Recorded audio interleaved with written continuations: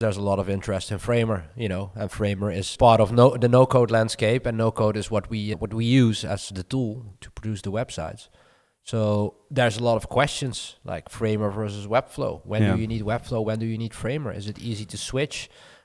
All of these things. So then you have Webflow apps, which are sort of accelerating in terms of, the whole library of apps, the whole portfolio of apps that are now available. What can you do with them? There's so many. You have from Zapier to everything, man, from the big ones like Zapier and HubSpot to the super niche ones that literally do one thing, like convert an image to a SVG or something. I talked about this with Yar yesterday on the 20 Minutes episode.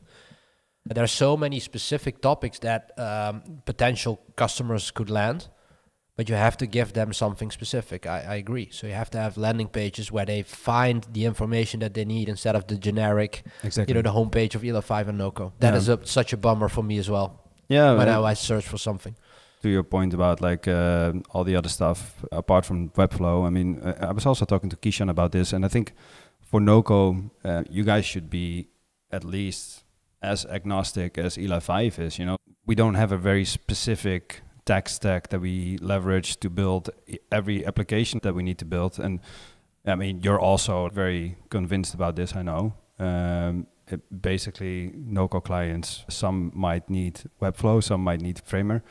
And I think there's also maybe some cases that just need this creative development, like everything is highly custom with complex transitions and such. And maybe that thing needs to be developed in a custom way, in the end, it shouldn't matter.